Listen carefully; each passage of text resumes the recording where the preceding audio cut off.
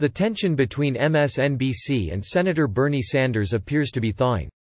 MSNBC host Chris Matthews apologized to the 2020 Democratic candidate on Monday night for comparing Sanders's victory in the Nevada caucuses to the Nazi invasion of France.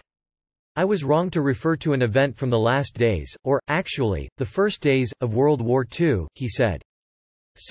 Sanders, "I'm sorry for comparing anything from that tragic era, in which so many suffered, especially the Jewish people, to an electoral result in which you were the well-deserved winner." Sanders' campaign manager Faiz Shakir told the Washington Examiner that the campaign does appreciate some of the steps MSNBC has taken, and we hope to get fairer coverage going forward.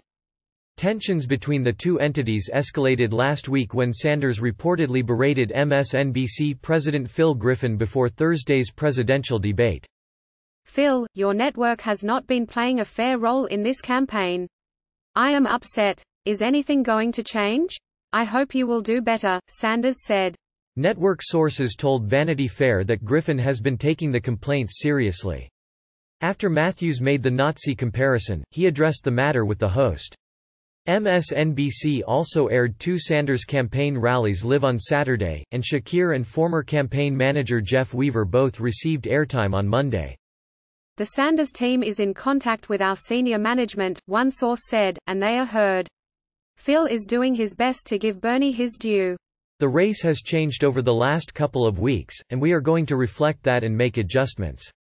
One easy way to do that is to seek out more smart, pro-Sanders voices from people who can make our coverage more insightful," a network executive told the outlet while adding, "Their campaign, like any other, is due fair coverage, not fawning coverage."